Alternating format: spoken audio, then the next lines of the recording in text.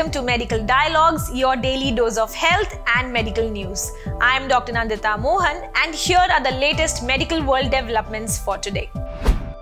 Secondary antibiotic prophylaxis with penicillin reduces rheumatic heart disease progression, a new study reports. Rheumatic heart disease affects 40.5 million people globally and causes at least 3 lakhs deaths every year. The chronic disease is caused by damage to the valves of the heart.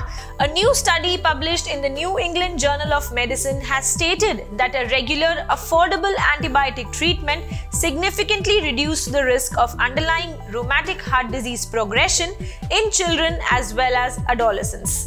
Till now, it was unknown if antibiotics were strongly effective at preventing the progression of latent rheumatic heart disease. The results of the present study suggested that for every 13 children with latent disease who received treatment for 2 years, one child will be prevented from developing a more severe condition.